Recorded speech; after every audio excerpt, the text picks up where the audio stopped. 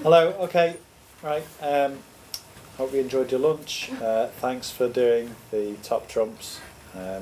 Hopefully one day they'll be out in the shops, maybe next Christmas. Who knows? I don't know, maybe in the shop in art schools everywhere. Yeah. Who knows?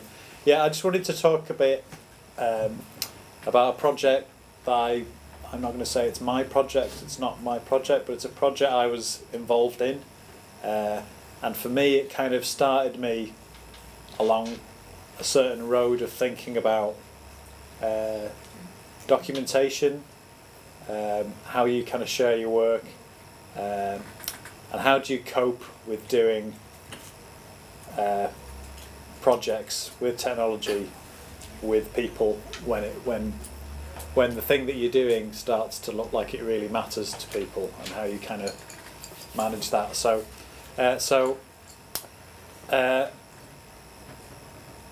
Yeah, I'm an artist and I'm based at Dalziel Liverpool, which is a co-working space in Liverpool, with Adrian was one of the co-founders of.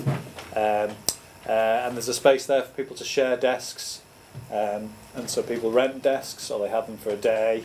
But we also have a community workshop, which has got the usual things from digital fabrication, like 3D printers, laser cutters, a bandsaw, vinyl cutter, a vacuum former that trips the electrics when you turn it on. Lots of things like that, and there's a sort of big community of people who use the workshop in different ways. They're either artists, they may be like us, they're building things, maybe they're making kits, maybe they just want to do something. And basically I've got a permanent desk there, but it means I can sort of have access to equipment, and it also means that you can get what kind of happens in DOS, as well as it being a place to make things. It's kind of, you can quite easily get drawn into projects there. If you stay still long enough, you might end up having to fix something or run a project, and there's a few people here who've probably had that experience. So I'm going to talk about this experience. So once, quite a long time ago now, this is Bailey Abbott, who's she's probably, how old is she now?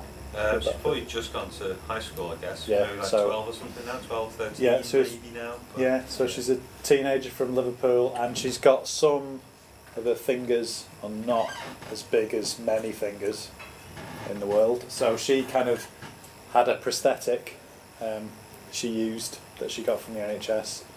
And her father, Jason, found on the internet an open source design for a 3D printed prosthetic hand, and Jason, Dad and Bailey, they somehow found Dalziel Liverpool as a place that maybe could do 3D printing, so they came into the office. This is the bit where Adrian might have to correct me, just check we've got it right. And they wanted to know how to do it, and then what happens in DOS is that we don't do things for you, because even though it's called Dalziel Liverpool, which implies things happen, nobody actually does anything in Dalziel Liverpool. But you can come in and do something yourself.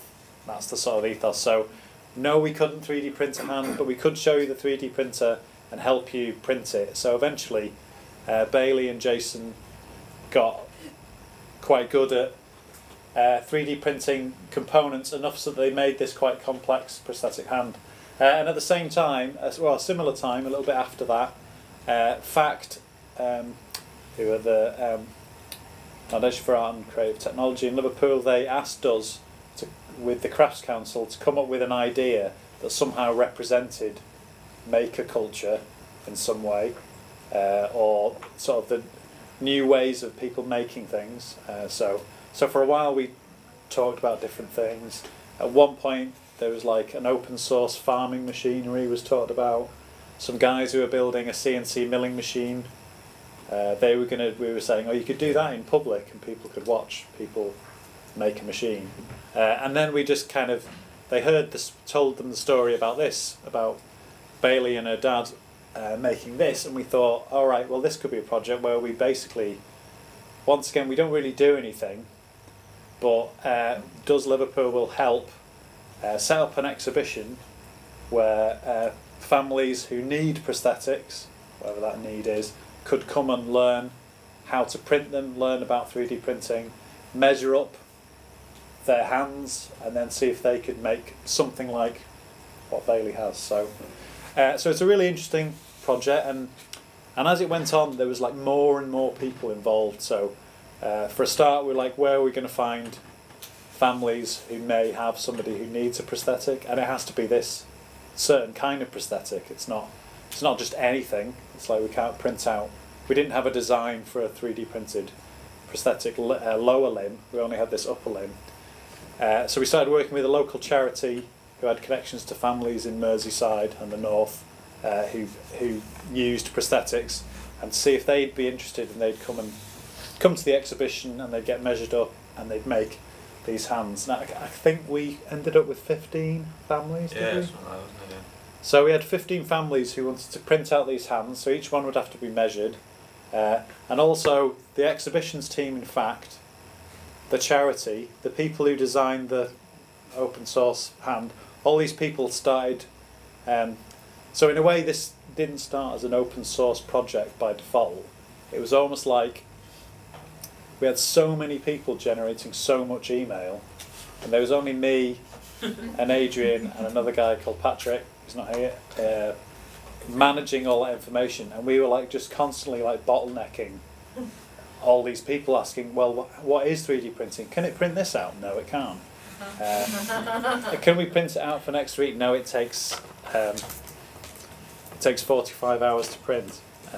All these kind of things, and then you probably all know the effect of 3D printing is that it makes people just immediately go into kind of hyperbole about what it can do. It's, you know, we'll be able to 3D print the world, you know, or that somebody came in and said, I've got this brilliant idea, it's a customised trainer, I'm just going to 3D print a trainer. And I was like, well, you know, people have been making trainers for about 100 years, and they're not using 3D printing. I think if it was the way forward, they would have done that. But then you say, oh no, but the idea of a customised footwear is a good one. Maybe you could 3D print a foot that is custom to you, and that becomes a kind of scaffold for assembling a shoe conventionally. So it was all about, we just basically had to deconstruct all these preconceptions of what a prosthetic was, what being disabled was. It just for me, I started having a panic attack that, oh my god, this isn't just, hey, we're going to learn about physics through Minecraft for 2 hours. This is like a 3-month project, and families are going to get invested in it, and if we mess it up, that's it. Game over. I'll have to move city.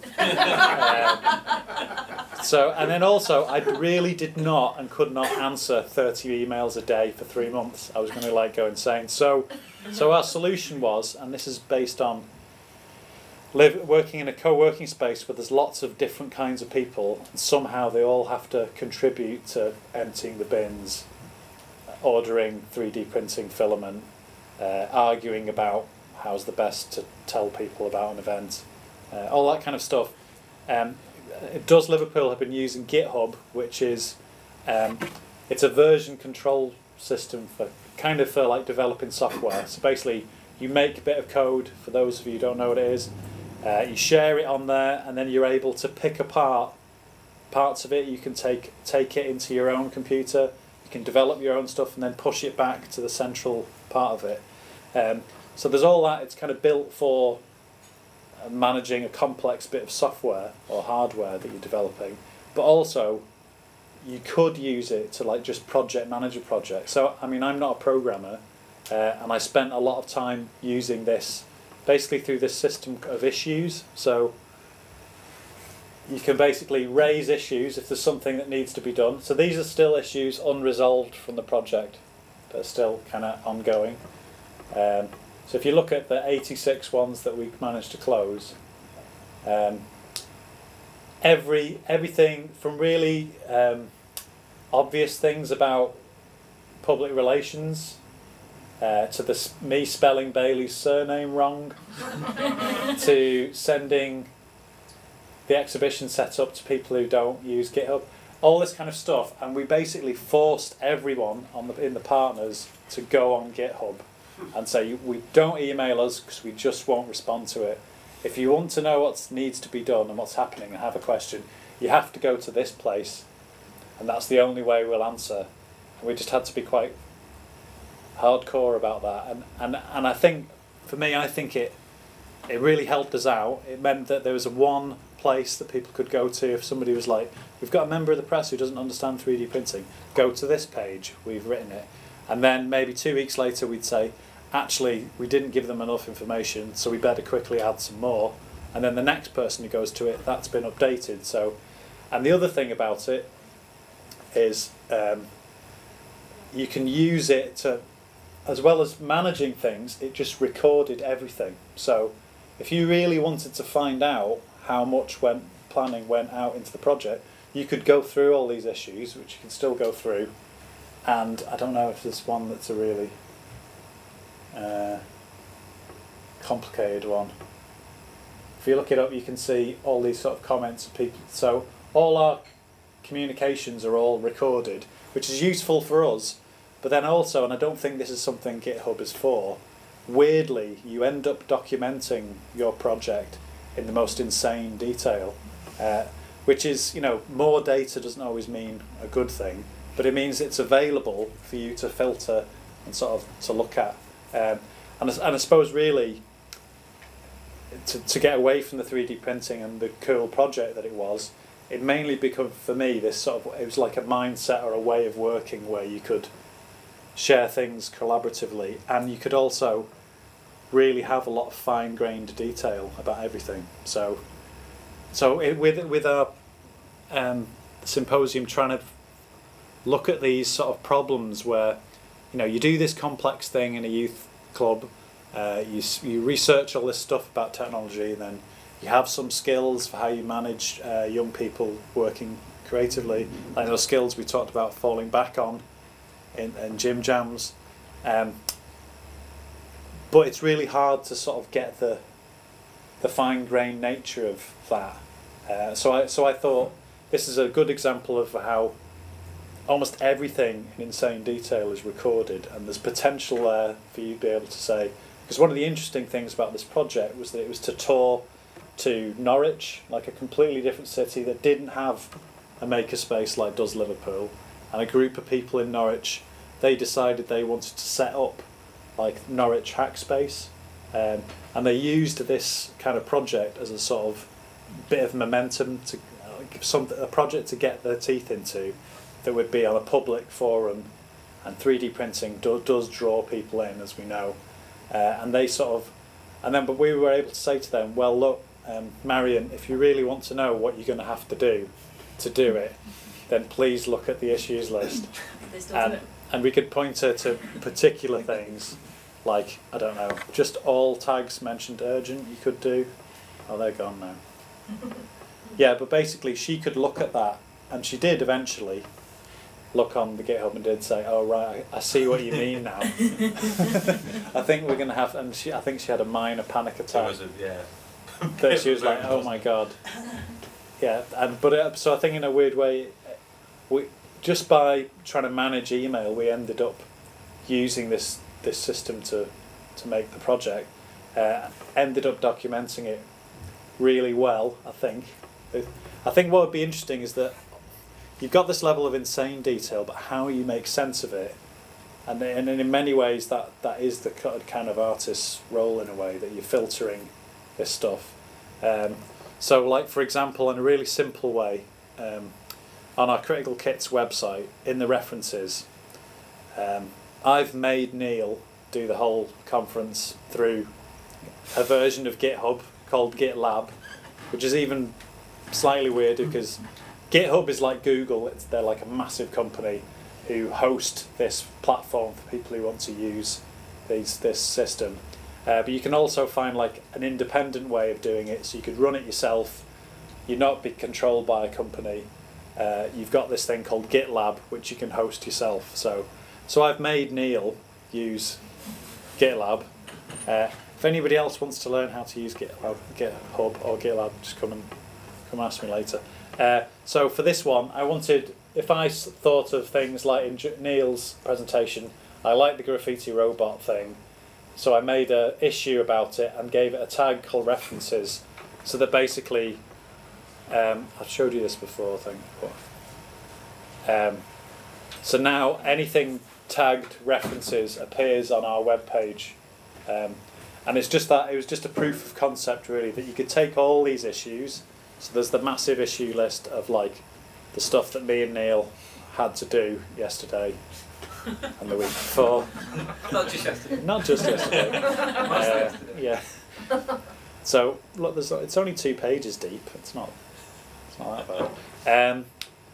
You know, you could then filter that and make it spit out something else. So it could be that if we wanted 10 people to contribute to this and use a reference tag, you know, maybe somebody gets a prize, something is triggered as soon as you get 10 references. You know, we can say, yay, this has been a successful symposium or something like that. So this was my little, so the graffiti writing robot thing wasn't there yesterday. It's just gets populated, updated every hour. Yeah, so I'm going to kind of finish up there. But yeah, I've kind of just learned a lot about.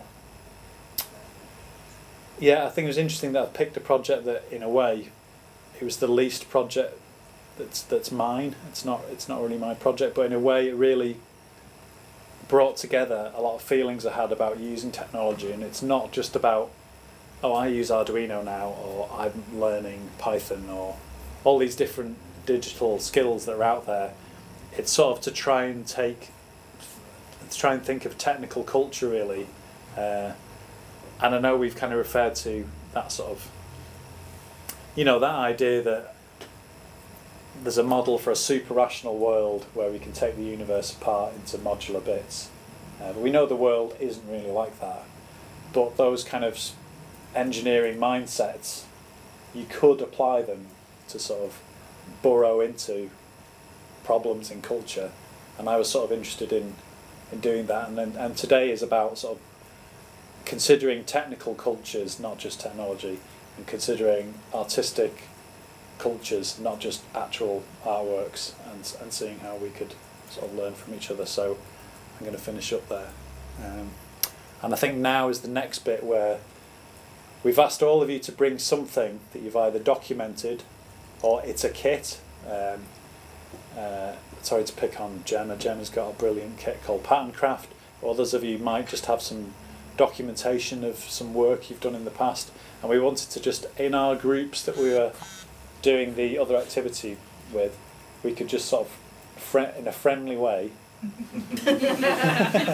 So when I say criticism, I saw them criticising the other stuff. I was like yeah, you can be relentless. It's almost like, I think it's more like a kit amnesty, where it's like you can say, to be honest, AHRC paid me £10,000 to make 30 of these Arduino boards, but I think there's a problem right at the centre of it, which means they're practically useless. So we can say we're allowed to say that, but it's not in a sort of, but it's in the spirit of making things better and making better things, and really, when a kit doesn't work, I think that's when you really start to understand what it is you were trying to do in the first place, and I think we need crits to not work, and it's not helpful to just pretend they always work in all situations. That the contextual way things don't work is really important, and I think art practice is quite good at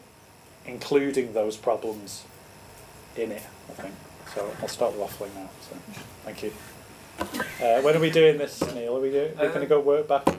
Let's outside in the back room. We'll ask Kathy if we can go in the cafe at all. But I think if we can do maybe a couple of groups in the back room, group here, and maybe a group in the cafe. It's really cool.